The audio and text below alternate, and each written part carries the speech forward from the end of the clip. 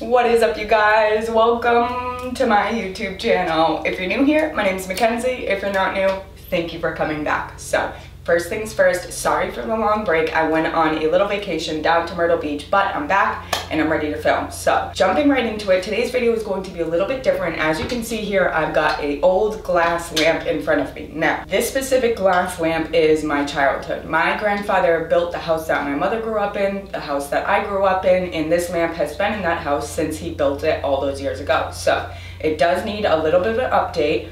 I'm going to replace all of the glass panels inside, which should be a fairly straightforward, easy project. But we also need to replace all the fixtures, so the light bulb fixtures, or I don't even know what you call them, just the housing for the light bulbs, all the wiring. We're going to replace everything. So the wire that goes through this whole chain, again, the light bulb fixtures, so everything's gonna get an update. That's what we're doing in today's video. So if that sounds like something you're into, let's get started. Okay guys, I'm going to do my best to explain this as easy as possible. Essentially what I'm doing is just gutting this entire lamp. So I'm removing all of the old light bulb fixtures, I'm removing all of the old wires, and we're going to replace everything.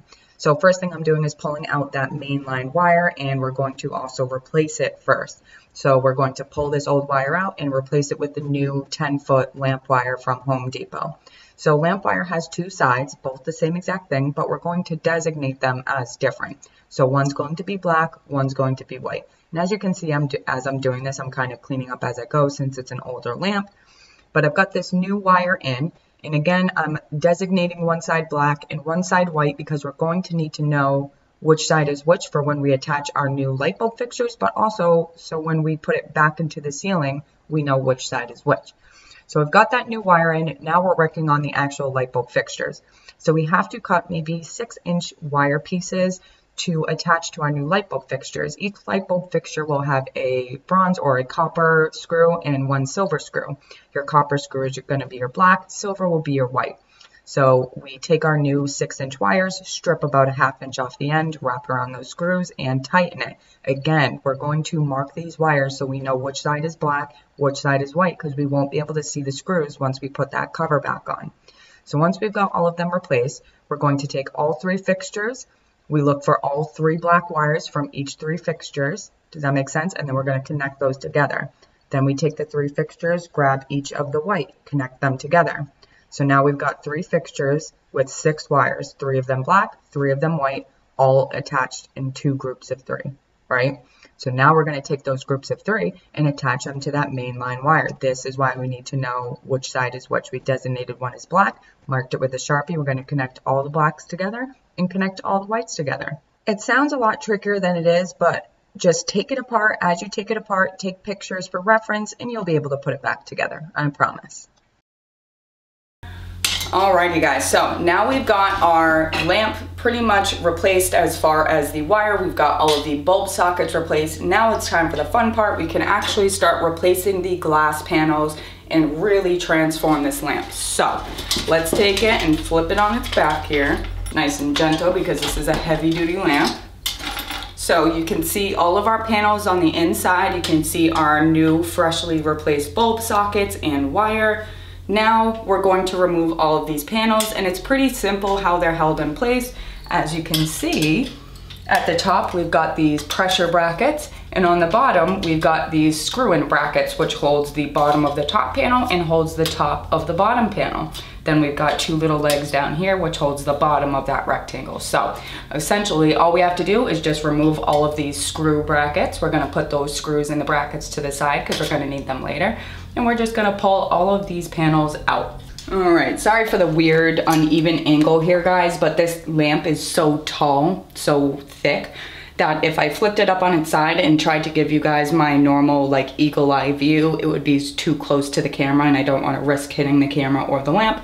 So we're gonna have to deal with this angle. So like I said, all I'm gonna be doing is just removing these screw-in brackets, and we're going to pull these panels out one side at a time. So I'm gonna loosen this one, pull these out, turn it, loosen this one, pull them out. That way I don't have to kind of fumble with the glass. I mean, realistically, if we break these panels, it's okay, but I do want to keep these panels because this is the original glass. So if for some reason, somewhere down the line, my parents didn't want this lamp anymore and somebody wants to purchase it, but they want the original glass that went with it, I will have it.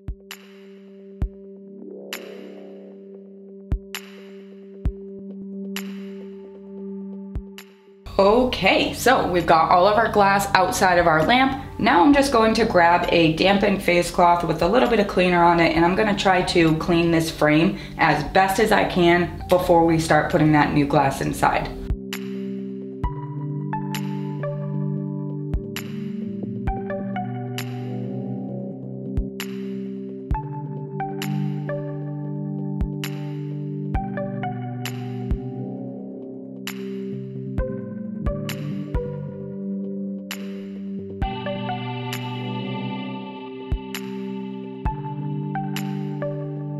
Alrighty guys, so I've completely dusted and wiped down not once but twice. So I've wiped it down with water and once with a cleaner. So this is as clean as we're gonna get it. Now we can move on to the fun part, actually working with the glass. So like I said, my mom already picked out the glass she wants. I've already picked it up, but there's a little bit of a problem. We will be able to work around it, and I'm gonna explain that in a second. So the glass that she wanted, I have just enough glass to get this lamp done, but we're going to have to cut the glass in a couple spots. So looking at this lamp frame, we've got two sections right here where we would be able to cut and solder the glass back together without it being noticeable. So I've marked two little Sharpie lines right here. So when I put this glass back in, I know where I would need to cut and solder it back together if we've got to cut some of these pieces out of scraps, which we are going to have to do. I'll explain this more in a second and you guys will understand probably better. So we've got this frame clean. Let me clear off my desk and then we'll start cutting out all of the glass, and I'll explain how I'm going to work around having the little amount of glass that I do. Alrighty guys, so I've got one of each panel of the old glass. I've got these stencils that I made and the new glass that my mom picked out. So this is the new glass. It is this beautiful mauve purple grape color. For some reason it is so hard to pick this color up on camera. It just leans very almost rusty or brown looking. It's not. In person it's very much a mauve grape color. It's so pretty. You can see it kind of down here. That's almost what it looks like in person. It's very pretty. So like I said, I picked up every piece that they had. Unfortunately they only had 9 of these very small pieces. So when I got home I knew I was gonna have to do some finagling. So just these 3 are the only 3 pieces that I was able to fit both stencils on. So these are the only 3 I was able to fit both stencils on, just barely. So all the other pieces of glass I had to put the stencils sideways, and because of that, that means this piece isn't gonna fit. So we're gonna have to work around that. So let's see what we've got of what. So right here, we've got 3 of each size. So we've got all 8 panels of our largest piece ready to go. So we know we've got enough glass for all 8 of the largest piece of the stencil. How many of the small do we have? We've got 3 small here, and then we've got 4, 5, 6. So that means we're missing 2 of the smallest stencil. Does that make sense? So we still have to figure out where we're going to get 2 more of this size panel out of this glass. Now again, this does not fit sideways.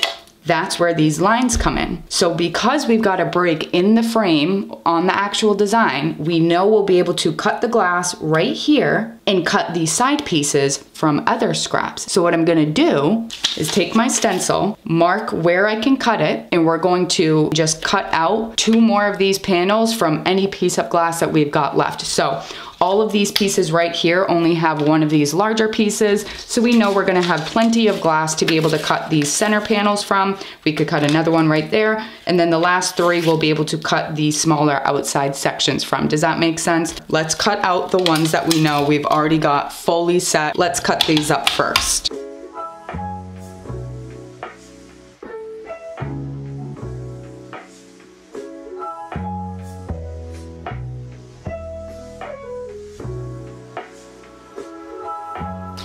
Okay guys, so the scariest part is over with. We've got the bulk cut, so we've got all 8 of our larger pieces cut, and we've got 6 cut of our smaller stencils. So again, that means out of our scraps, cut 2 more of these pieces. We're going to make those seams where I showed you on that piece of glass earlier. Okay, so now we have our altered little stencil here. So I'm going to cut these edges off. Then we're going to have to cut all of these pieces twice out of these scraps.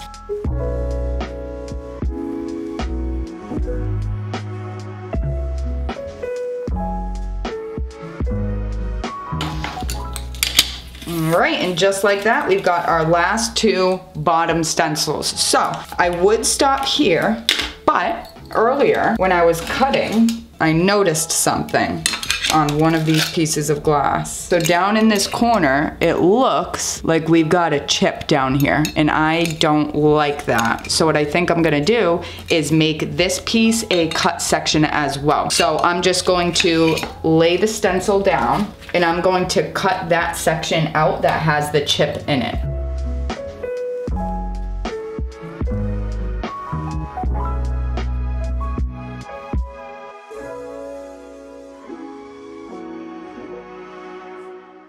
Okay, so because we don't have to cut the left side on this number one, I'm not going to. I'm just going to leave it in one piece. All right, now we can finish cutting our last two small bottom stencils. So of course we're going to lightly grind all of the edges. Then we're just going to solder these pieces that I had to scrap together. Then we can put the glass inside the lamp.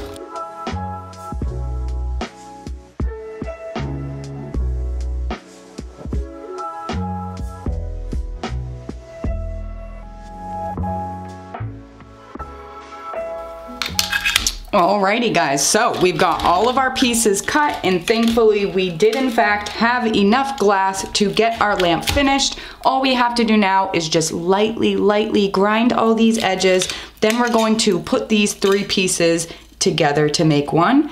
Then we can put our glass back in our lamp. So I'm going to just quickly grind these off camera. If you guys have any specific questions about the grinding glass process, I have dedicated videos to every step of stained glass on my channel already. I will have my stained glass playlist linked below for you guys. So I'll be right back. I'm going to quickly grind these edges off camera, then we can get these pieces soldered together. Alrighty guys, so we've got all of our glass here. Like I said, I very lightly ground all the edges. So we washed everything twice, once in the water bucket and once in the sink. Now we've got to foil and solder these pieces down here that we had to cut out of scrap. So we're not going to foil or solder any of our solid pieces. Those are ready to go right inside the lamp. I was pretty surprised when I pulled them out and saw that none of the edges were ground. You don't have to do that, but I wanted to just in case my parents had to pull these panels out for some reason. I just feel better about it knowing that the edges are at least ground since they're not going to be finished. So these we don't have to touch, but the ones we made from scraps, we do have to wrap in foil and solder them. So we're going to do a very thin foil and we're going to lightly solder them. We don't want to build up any bead and make it not sit flat like the rest of the pieces of glass are going to. So I'm just going to quickly wrap these in foil and get them soldered nice and light. If you guys have any specific questions on any specific step, I'll have my stained glass playlist linked below.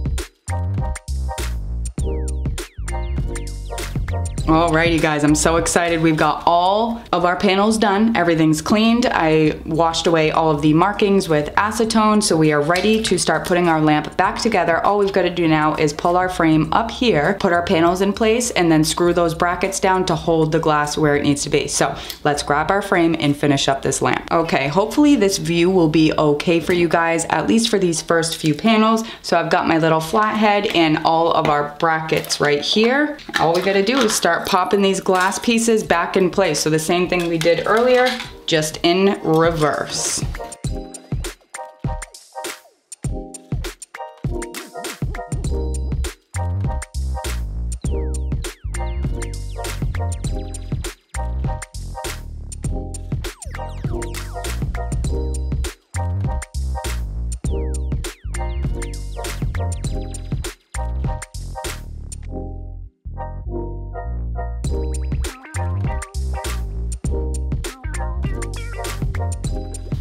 Okay guys, so you can't really see what it looks like now because the glass is much darker, but now that we do have a darker purple glass inside of it, the color of this particular metal now stands out quite a bit, and my mother isn't like me as far as like aesthetics and stuff, but I did text her and showed her a little corner of it, and I said, look at how the metal stands out now.